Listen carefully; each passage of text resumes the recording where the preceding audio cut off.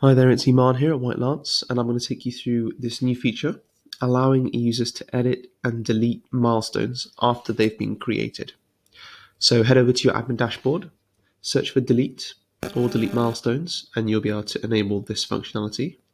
Once you've saved it, the user that created the milestone will then be able to edit and delete it, assuming that the milestone has not already been paid or approved.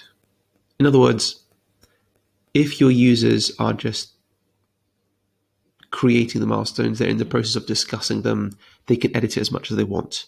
But once it's actually been confirmed and paid by the customer, the freelancer then cannot go and edit the milestone after it's been paid, and likewise after it's been approved.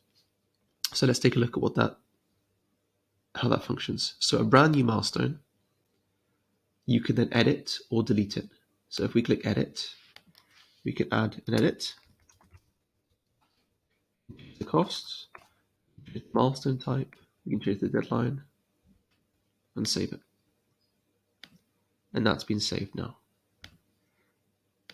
But a milestone that's been paid, we don't see the edit or delete functionality. And a milestone that's been approved, also we don't see the edit or delete functionality. So those two milestone, basically any status beyond when it's been paid cannot then be edited or deleted. So let's see what a deleting looks like. That's deleted. And there you have it. Edit or delete milestones by the user that created them anytime prior to when they've been paid. And it's called